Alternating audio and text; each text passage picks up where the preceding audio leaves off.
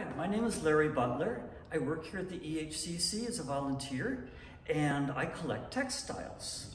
And I'd love to show you some of my pieces and talk a little bit about how textile patterns are made. And maybe it'll interest you in making some new patterns.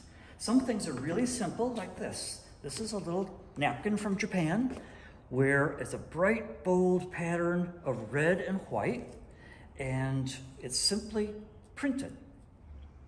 And that's one way you can make a pattern. Or you could do that, of course, with paint. You could do it with a resist. Let me show you some of the more exotic techniques that you can try too. Let's go to Africa. Here are some of my African textiles. One way you can make patterns is to weave them on a loom. Here's a piece from Ghana, from West Africa, where not only are the stripes woven, but so are the checkerboards. They're woven right into the loom by the men who make Ghana textiles. And it's interesting, some parts of the world men weave, most parts of the world women weave. And it's part of the story of textiles. This is a very complicated kind of weaving. This is the famous kente cloth from Ghana. And each one of these strips was woven individually and then sewn together to make this wonderful pattern. So the pattern is woven, and in each case, the pattern means something. Very often patterns are not just abstract, they're meaningful. And so they often illustrate a proverb about being a good king or being a good mother, and they'll be woven in. So this again is men's weaving, kente cloth. Here's another way of making pattern.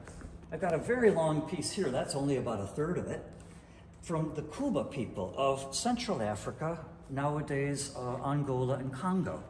Here's another piece of Kuba. What they've done is what we call applique. They've sewn pieces of cloth onto another cloth to make bright, bold patterns. The dyes are very natural, and a lot of the pieces in my collection, that's true. If you see something in red and black and buff, it's probably natural vegetable dyes. In fact, the fiber that they use is also interesting. It's palm tree fiber, raffia. So they make these big, bold patterns, and there's stories about people driving trucks and making tire tracks on the ground, and local weavers coming out and saying, hey, let's study that pattern. Let's see if we can reproduce it. I don't know if that's true, but I like it. This is an African pattern from Nigeria, and in this case, this is resist dyed. They used wax or a similar material and blocked out parts of it and then dyed it with indigo. The black is several dyings of indigo. This is probably one dyeing of indigo, and it leaves a nice bright pattern. And also, part of the fun of resist dyeing is it gets crinkly. You can see the crinkles in here. And the crinkles are where the dye has broken through the wax. And it gives it a little bit more life. Let's go up to Northwest Africa, Morocco. I just got this piece recently. This is a face of a bag, some sort of all-purpose bag for your household or your camel. This is women's work. This is Berber women, and it's very, very complicated. They wove this red strip, that's just wool, and then while the thing is still on the loom, this isn't embroidery, it's not printing, they're actually weaving this complicated diagonal pattern into the textile. And then just for fun, they added sprinkles, little silver things, which means it was probably at a wedding or some other celebration. So this is very complicated. And this kind of weaving we think has been done by the Berber women for maybe 3,000 years. Oh, let's move over to Indonesia in Southeast Asia. Another of the world's oldest traditions. On the out islands, they're using that black, red, and buff of the natural dyes, and they make these weavings with animals. You see the animals down at the bottom? And if I flip it, you'll see animals at the top. And they often have people too. So they're using figures, not just geometry, not just stripes, but actually weaving figures of animals and plants, and sometimes people, into the drawing. This is, by the way, this is a kind of textile called ikat. And ikat, maybe it's easiest to see on this one.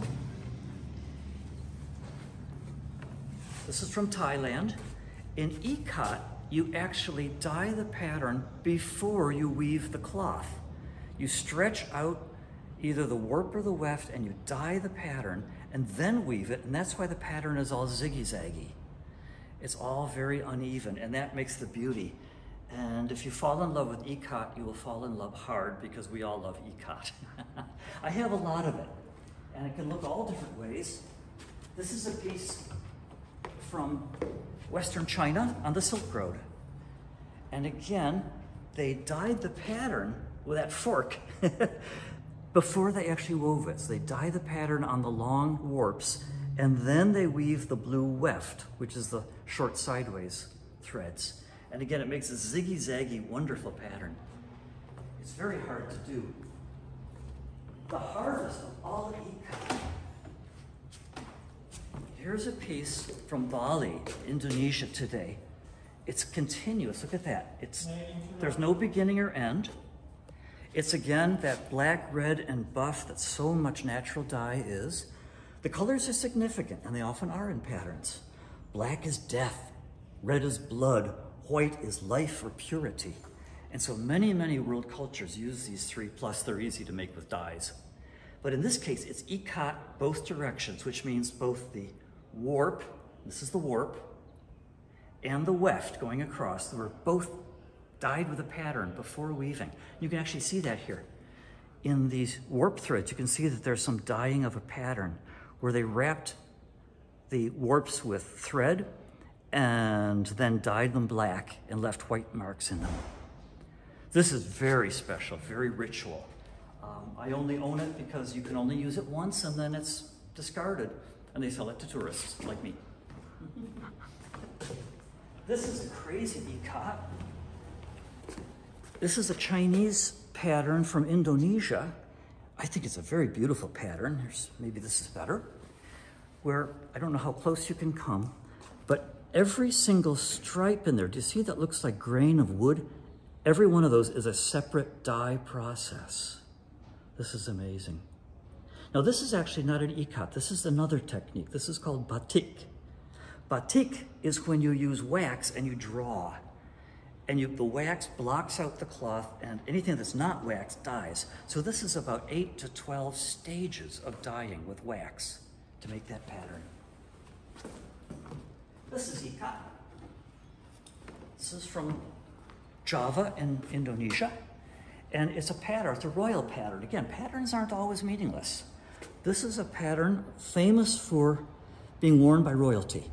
They call it the bent knife. And it zigs and it zags. It's in these muted browns and indigo colors, indigo dyes.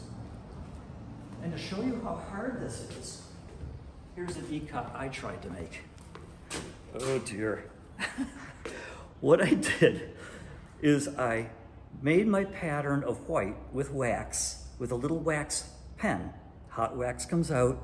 I drew the pattern, it's horrible, and then they dyed it in blue dye, and then they boiled it to wash the wax off. And what's left is this mess. So it's not easy to do. We learned humility. What should we look at? Let's go to Japan. And here's some other techniques I haven't talked about. Now, one very simple way to make a nice pattern is to print it. This is a beautiful pattern. This is something I got at Himeji Castle, a very famous castle in Japan. And they simply block print these, which makes it very bold and handsome.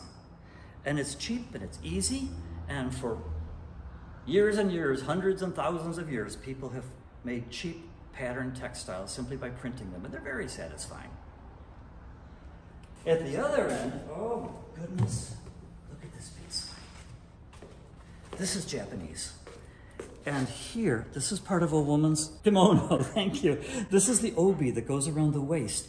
And this gorgeous, bold, bold pattern has all been woven on the loom into the cloth. The cloth is very heavy.